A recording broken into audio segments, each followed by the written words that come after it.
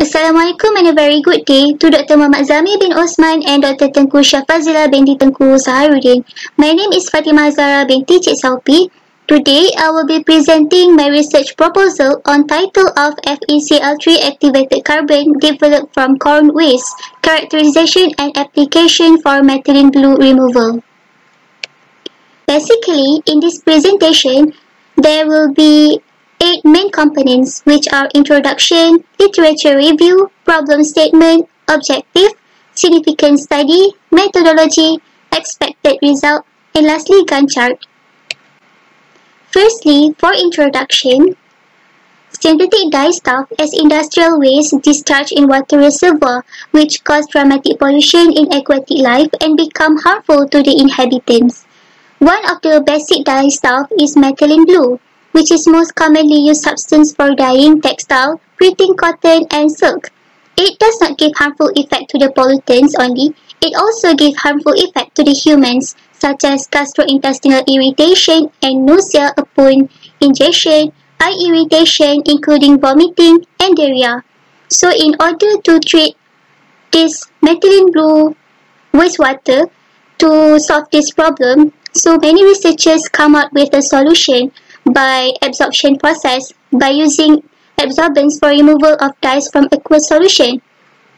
The adsorbent that used is activated carbon, which is carbonaceous material that have large surface area, well-developed porosity, and lastly, high absorptive capacity. Next is literature review. Color dyestuff industrial waste came from dyeing and finishing section industries to color their product, and then it will contribute to water pollution and can impart toxicity in aquatic life. And then for methylene blue, it will block the transmission of sunlight into deep down in water. Then hence it will affect photosynthesis, organic living, and then oxygenation of water reservoir. And then it will lead to several diseases such as skin irritation, eye irritation, vomiting, and dermatitis, as it has carcinogenic properties. In the era of industrialization, many researchers more concerned on the abundance of agricultural waste biomass in transformation it into activated carbon, as it is found out that safe, available at low cost, larger quantities, and easily to get from renewable sources that potentially environmental friendly. There are 3 main components in biomass, which are cellulose and hemicellulose as soluble polymers and lignin as insoluble polymers. Hemicellulose will be decomposed above than 200 degrees Celsius, and cellulose will be decomposed at range 250 to 400 degrees Celsius, and lignin is different from cellulose and hemicellulose, as it is insoluble in water and act as inhibitor to penetrate into the water, so that the linkage of lignin should be broken chemically or thermally first in order to produce reactive activated carbon. Activated carbon is a group of porous carbon that manufactured by carbonization and impregnated with dehydrating chemicals. So basically, to produce activated carbon, there are 2, which is chemical activation and then carbonization process. In chemical activation is the impregnation process, usually using activating agent with impregnation ratio of weight of activating agent and weight of precursor. In this research, we use activating agent FeCl3 because it is less toxicity than zinc chloride, which is zinc is the heavy metal, and then smaller ionic radius of Fe3+ will produce smaller pores of activated carbon. And then for carbonization, there is pyrolysis, which is contraction in dimensions of lignocellulosic precursor with increasing in temperature. Why corn is being selected as a precursor to produce activated carbon? Firstly, is because based on Department of Agriculture Peninsular Malaysia has reported that the gross production of corn in Malaysia is higher than other vegetables due to the higher planted and harvested area in Malaysia. And then thousands of corn waste remain wasted and being abundant, and corn cob and leaf has low combustion energy value. For problem statement, firstly, synthetic dyestuff discharged in water resources and ecosystem as industrial waste, and then it will lead to water pollution in aquatic life and become harmful to the inhabitants and human life as well. And then air pollution also occurred because the residues from primary processing of maize are usually being abundant and disposed in open air. And then the methylene blue itself will block the transmission of sunlight into deep down in water. Objective of this study are, firstly, to prepare activated carbon from corn cob and corn leaf by using ferric chloride activation method. Secondly, to evaluate characterization of ferric chloride activated carbon from corn cob and corn leaf. And then the last one is to study adsorption of methylene blue and the equilibrium adsorption data on activated carbon samples analyzed by Langmuir and Freundlich models.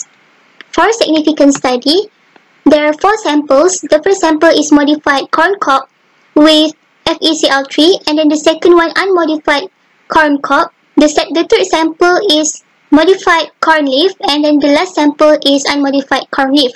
For characterization studies, there are moisture content, colorimetric value, thermogravimetry analysis, Fourier transform infrared FTIR, scanning electron microscopy, and then the last one, elemental CHNSO analysis.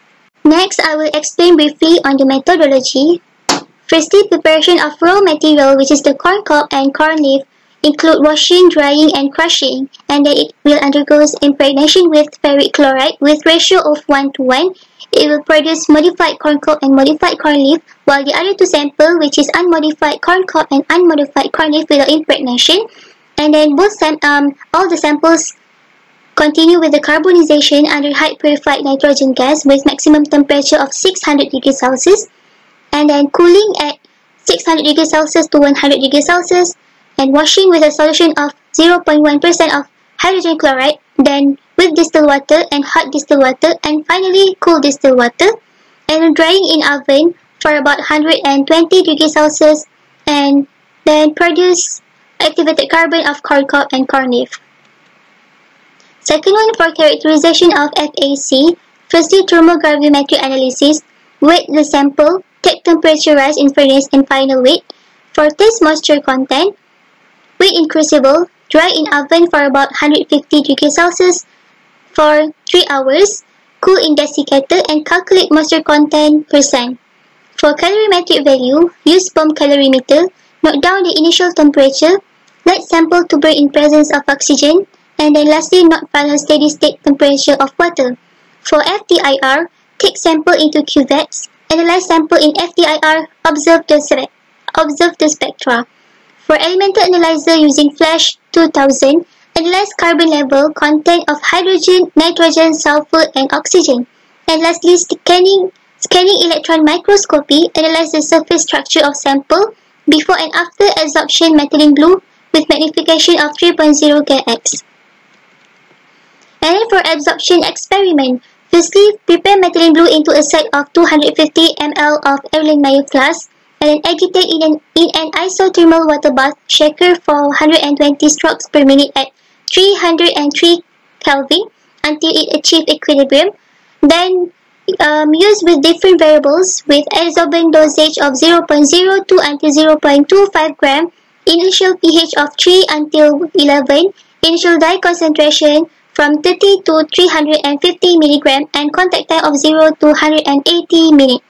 And then collect supernatant with 2 micrometer nylon shrink filter, and then analyze concentration at different time interval using direct reading spectrophotometer or UVVs with wavelength of 661 nanometer. And then lastly, calculate adsorption capacity at equilibrium, mg per gram, and percentage of color removal. For expected result, firstly, physiochemical of FAC, we're going to get the result for yield, moisture content, calorific value, and elemental analysis of content, carbon, hydrogen, nitrogen, sulfur, and oxygen. So, in order to get the calorific value, we are using differential scanning calorimetry thermogravimetry analysis instrument. From that, we can get the thermogram plot, and it shows that as temperature increases, there is reduction of weight, which is the weight loss of the sample. And then, for elemental analysis, we are using Flash 2000 elemental analyzer instrument in order to get the content of all these compounds. Scanning electron microscopy analysis of FAC, we are using SAM instrument before and after absorption. Before absorption, there will be the framework of the activated carbon, and after absorption, the framework look more denser and smoother because methylene blue is bind to the inner surface of the FAC. And then for FTIR analysis of FAC, we are using FTIR instrument before and after absorption in order to determine the functional group, and it will show the peak at significance band. And then for methylene blue adsorption study, firstly the effect of activated carbon dosage, the amount of adsorption capacity increase as increasing concentration of methylene blue. And then for effect of initial pH, the removal of methylene blue uptake, it is either affected or does not affected by the pH. Therefore, the pH value is either an adjustable or unadjustable methylene blue solution throughout the study. And then for the effect of initial concentration and contact time, as increasing concentration of methylene blue, so that the collision rate between FAC and cation methylene blue also will increase. And then at higher methylene blue concentration, so more time taken needed in order to reach equilibrium. Adsorption isotherm study is the plot of amount of adsorbate, which is the methylene blue on the adsorbent activated carbon as a function of its concentration at constant temperature. So in this study, we are going use the R, which is the coefficient value, either if it is closer to 1, so that we can determine the best fit isotherm. Either it is Langmuir isotherm or Freundlich isotherm. If it is fitted to the Langmuir isotherm, so that the surface of solid is homogeneous and only monolayer will form on the surface of the activated carbon. While if it is shown that fitted the best on the Freundlich model, so that the surface of solid is heterogeneous and multi-layer absorption will form. And then for the Gantt chart, firstly sample collection will be start on October, and then sample impregnation will start last October and early November. Sample carbonization will start last November and early December. Characterization analysis will start on last December and January. Carb adsorption experiment, analysis of result and discussion, and thesis writing will also start on December throughout January and February. And then this experiment will be conducted for about 5 months. And then this is the reference from this research. And that's all from me. Thank you.